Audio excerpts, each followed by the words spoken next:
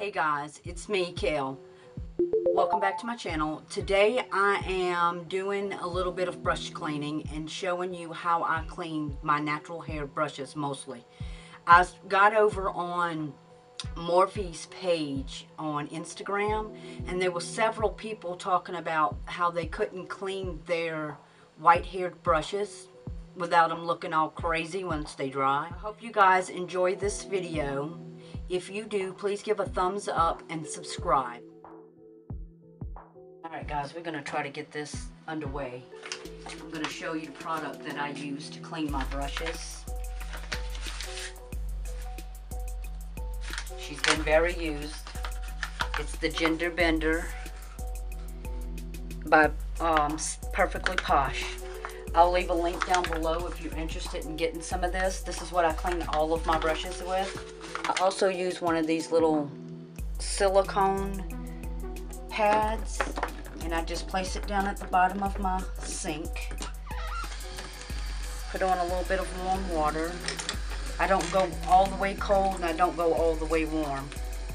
And I just go ahead and get my brush wet, and with I cut that bar of soap down in several pieces, and I place that bar soap throughout my house. The soap means business. It does several things. If you'll Google it, and you'll see what I'm talking about. There's so much more to this soap than to just being a brush cleaner. And this is all I do. I get them good and soapy, run them across that pad a few times, rinse them out. If it still needs more, I'll do it again, and I'll repeat this until my brush is completely cleaned.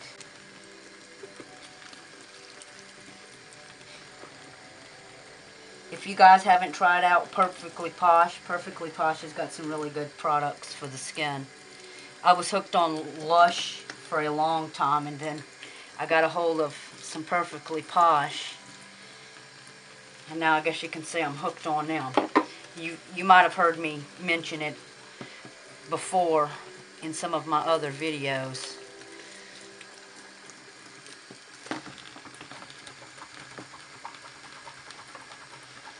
And this is the Morphe M39. No, this is the Morphe 439 that I'm cleaning, my foundation brush.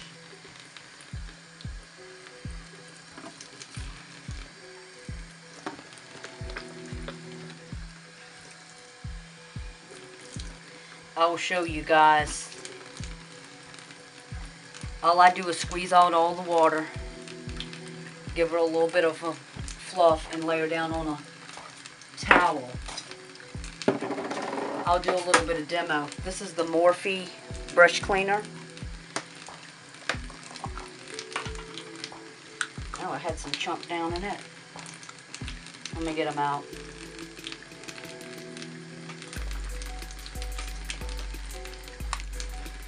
You can tell she's been well used. I'll show you. This is the Morphe M433. She's good and dirty. Get it good and soapy.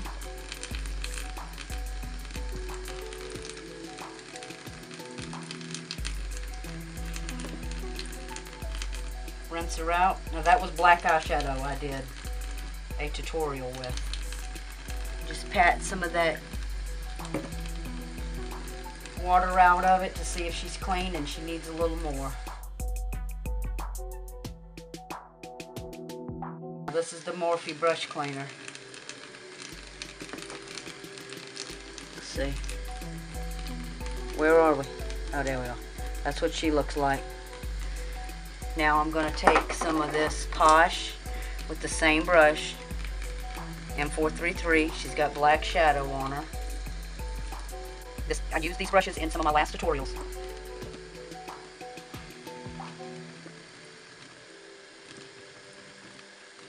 See there? That brush is basically already cleaned. I'm going to go back and redo this other brush. That Morphe stuff, I bought that and I was not a fan of. You may be, but for on about the same price. Get something that you don't have to work with near as much.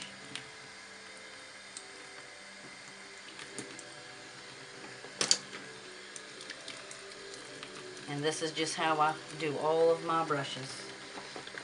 You get a good deep clean on them. I probably deep clean my brushes about every other week, every 3 weeks. I don't know, it just really depends how much I'm using them.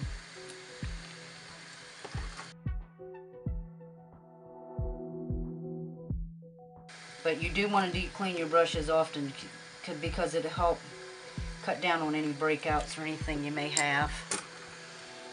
Got skin issues going on.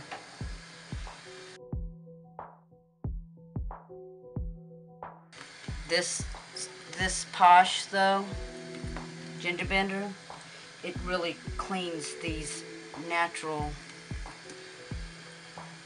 bristles out really well with little or no work. I was over on Morphe's page on Instagram. There were several people asking how to clean those white goat hairs. And with the right soap, they clean very easy.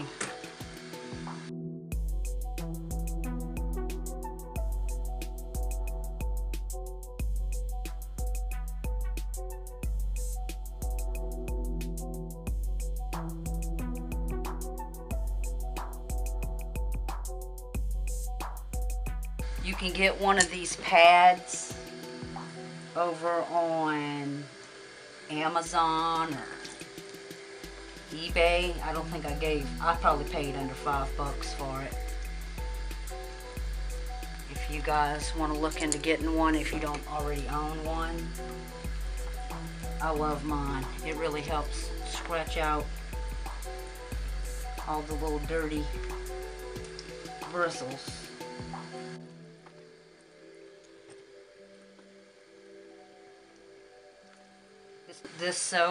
This Posh soap also leaves a good smell on your brushes.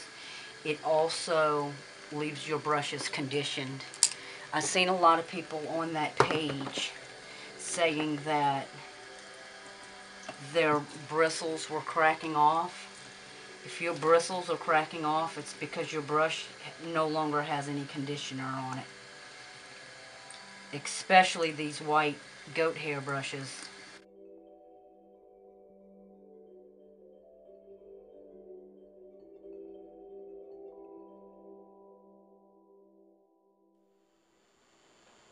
Alright guys, I got y'all back over at my vanity, and I'm going to show you my next step when I clean in my brushes. Now my big foundation brush, I'll just brush it off and just lay it to the side by itself.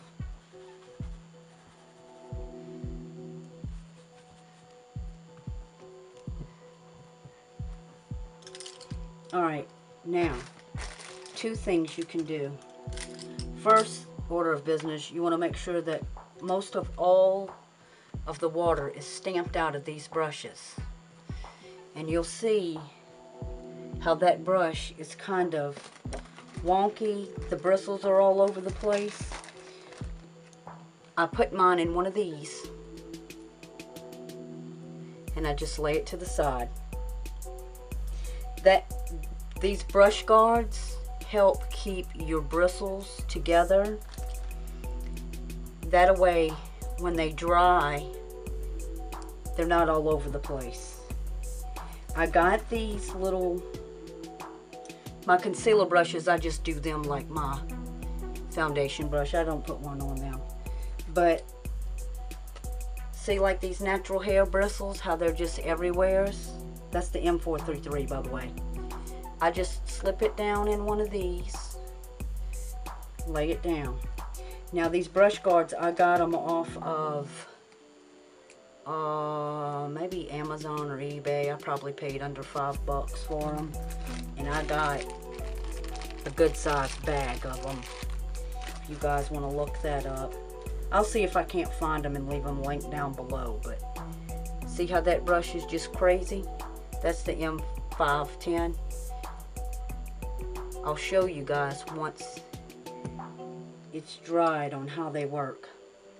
If you can't get a hold of a brush guard, you can take a piece of toilet paper and open it up. I know this is janky, but trust me, it works. Open it up. If I didn't buy cheap toilet paper, we might well get a whole piece in one.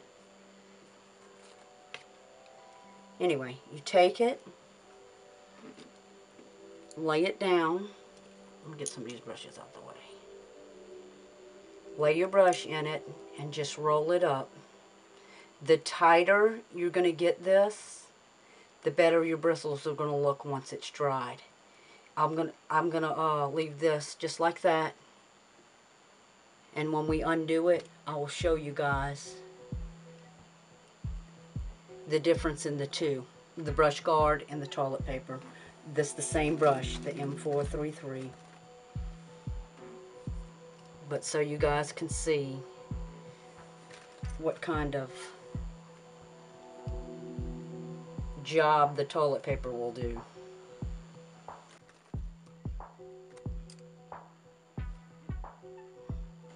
Some of my brush guards are long, some of them are short. I mean, I just go through and pick randoms. I think I ordered 2 different kinds, 2 different times. Why I got 2 different guards. But you know, over time you just need new ones. And I didn't throw out my old ones. I actually used some of those longer ones for bigger brushes. But they're all the same, guys. Alright, I'm going to let these brushes dry. And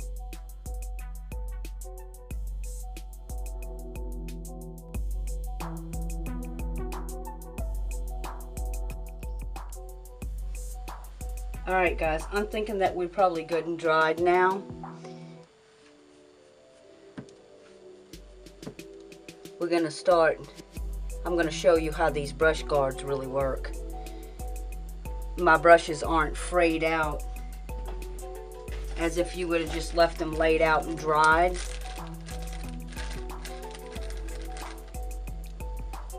This is the M510. See, it looks like it's brand new, like it just came out from being unboxed. Flat shader.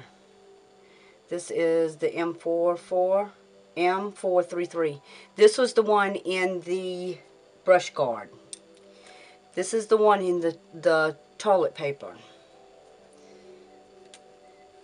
See? They look just like if they would have been unboxed. Nice, clean. They're not frayed all over the place. What's this one? M513. And they look just like if I would have just unboxed them.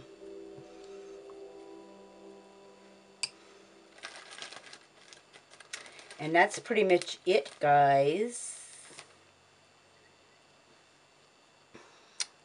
This is my big long fluffy that I like to go to. She cleans up nice every time.